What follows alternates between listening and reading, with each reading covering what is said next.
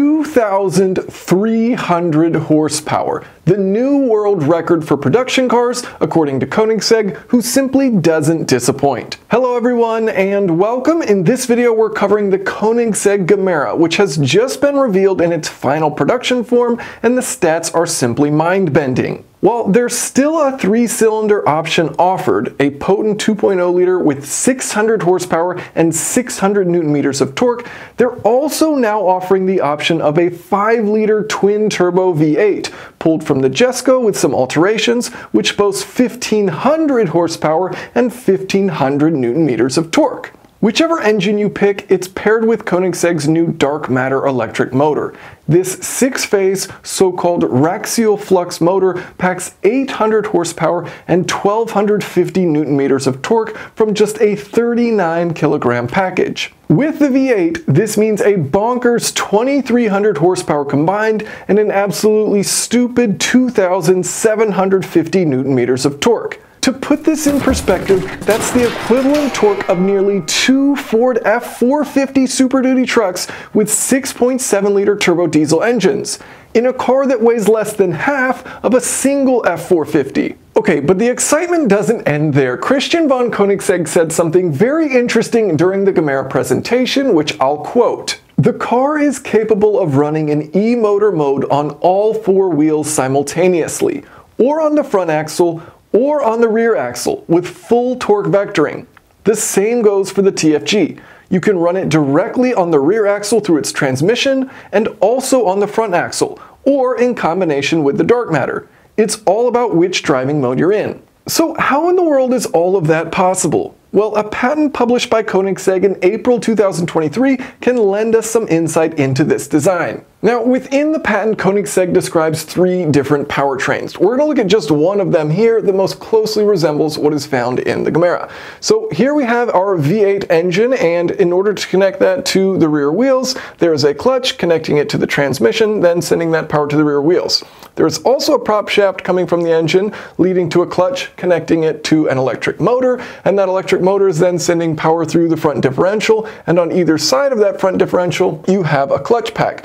So this is how the torque vectoring is going to be achieved at each corner, and so essentially if we're going to take a closer look at what's going on inside of this front differential, you have your output shaft coming from the electric motor, that is then spinning this shaft right here, and on either side you have a clutch pack, and so you can lock up the clutch pack or have a varying degree of how much pressure you're going to apply to that clutch pack in order to send torque to either the right wheel or the left wheel. If you lock up this one, you send all the torque to the right wheel with leaving that one open. If you lock that up and open up this, you send all the torque to the left wheel, and then you can vary that, how much pressure you have with each clutch pack, in order to determine how much torque is going to either wheel. Alright, so Koenigsegg said that it's all about which driving mode you're in. So what does this patent tell us about the different driving modes? Okay, so the first thing we need to do is start up our engine. So we're going to have these front clutches open, this rear clutch open. We're going to engage this clutch right here, connecting the electric motor to the engine, and then use that electric motor to spin up the engine and get it started.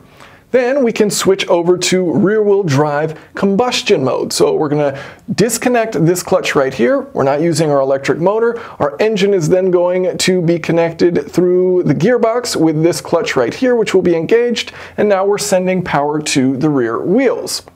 Now, if we want to use the electric motor for assistance for those rear wheels, we can. We simply engage this clutch right here, we're leaving these open, and we're using the electric motor to assist the engine, sending power through that rear gearbox to the rear wheels. Now, we can also drive with all-wheel drive. So we're going to open up this clutch right here, we're going to engage these 2 right here, and so we've got our engine driving our rear wheels, and then we've got our electric motor driving the front wheels. Then we can drive an electric front-wheel drive. So we're going to turn off our engine, open up this clutch right here. We're going to have this clutch open right here, and we're simply going to engage these front clutches so that we can use the electric motor to send power just to the front wheels, driving electric only. Now, you can also drive in a mode that allows you to charge up that battery. So for charge mode, there's multiple ways of doing this, but essentially you're going to have your engine connected to your electric motor using this clutch right here, and you could be in neutral, meaning all you're doing is using the engine to spin up this motor and then send that power to the battery pack, or you could also engage this clutch right here, meaning you're driving in rear-wheel drive mode, but also sending some power to this electric motor so that not only are you driving the car, but you're also charging up the battery. Then you have regen mode, and again, this can be done with multiple different modes, but essentially what you're doing is you're going to engage these front clutches, you're going to use that energy and slow down the car using this electric motor and send that power to a battery pack. And then finally we have what I am going to call nope mode, and this is where you engage all of the clutches fully, so they're all locked up, and this really won't work. So there's one specific driving scenario in which it's theoretically possible for it to work, so we'll go through that. Basically, if your front tire circumference matched with this gear ratio is equal to your rear tire circumference matched with your rear axle gear ratio, well, then it is possible that if you're traveling in a straight line, all of these wheels are rotating at the same speed and moving the same distance, so that means your engine and motor are rotating together and everything is in unison as you're going in that straight line. But the second you start to turn, well, the front axle is going to be rotating at a different speed than the rear axle. It doesn't like that. There's going to be binding happening somewhere in the system. Now, you could have that handled with a clutch slipping somewhere or in multiple locations, but essentially you're not going to be doing that unless you do use something like clutch slip and you have some kind of torque pulling in one direction or the other as a result of that. Now, one interesting thing to note is that the dark matter electric motor, the tiny friendly giant, and the HV8 all have the exact same red line of 8,500 RPM. So maybe there is something going on where they are allowing these things to match up in speeds. Worth mentioning also, and what is likely the case for the Gemera as this patent describes, you probably have a different gear ratio for this front axle, which limits the top speed of this electric motor. Meaning at a certain point, I'm just going to make up a number and say like 200, and let's say the car gets to 250 miles per hour, at a certain speed you're going to disconnect this front electric motor because the gearing would force it to spin too fast. Now, this patent here is very different from the Gemera that was announced in 2020. So let's talk about some of those differences and how it's different from what we've been revealed with today. So in 2020, this was quite a different concept. We had our tiny friendly giant, that 3-cylinder engine in the back, but it was only sending power to the front wheel. So in combination with an electric motor, then going through a torque converter, there was no transmission in the initial version that was announced. No transmission at all, single speed, so it was a very different concept overall, sending that power to the front axle and then having independent electric motors for each rear wheel. So that's how you handled the torque vectoring then, quite a different concept. Now, one of the interesting things to note is this version actually had more power than the version announced today if you're going with that 3-cylinder engine. 1,700 horsepower versus just 1,400 horsepower today with the TFG, thanks to just having one electric motor rather than 3. Also, it had more torque than even the V8 version today, so 3,500 Newton meters versus today we're looking at 2,750 for the V8 matched with the dark matter motor. Now, this is slightly deceiving because this number is coming from using a torque converter and having torque multiplication within it, but also you do have 3 electric motors which have an abundance of torque. So very torquey, but that said, because you didn't have a transmission, you know, that engine's not always going to be in the right spot to make that power. So with this version, they're saying, you know, this is going to be significantly quicker, better acceleration, even though you have that power deficit with the TFG. And of course, 2,300 horsepower. Horsepower is what really matters versus 1,700 is going to be significantly quicker with the V8. Alright, so then we get to the version of the Gemera which we have today, and so this layout here is not exact or definite, but it is based on a combination of the images that Koenigsegg has shared, as well as this patent which helps describe how the system works.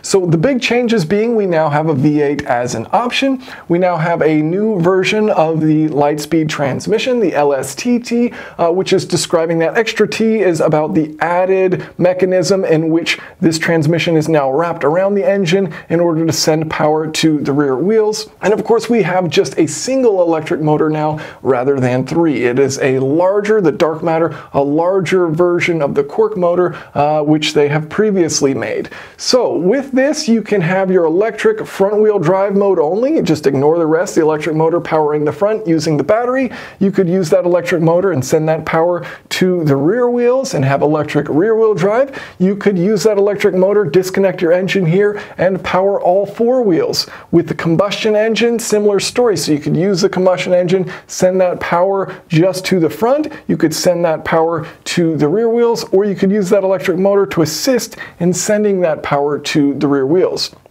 Now, the interesting thing here to me, having them introduce this V8 as an option, is it's like, look, if you're going to spend millions of dollars on a car, you're probably not going to choose the 3-cylinder option over the V8 option. So to me, this is like, is this a way, here's my little conspiracy brain working, is this a way that they're just trying to eliminate the TFG? Just kind of get rid of it as a concept and say like, look, there's this other engine which makes 900 more horsepower combined. Why wouldn't you want that? I mean, you're already spending millions, right? So it's like, the Tiny Friendly Giant is a really, really cool engine, and there's some really neat engineering that goes into it, but this seems to kind of just kill it off because it's like, why would you possibly pick it over the V8? And then of course, just looking at this here, I've drawn in these clutches right here. This is based on the image. So if you look at the front, you can see the front clutches, and then if you look towards the rear, it looks like a very similar mechanism, very similar component there in the rear on the sides of the Light Speed transmission,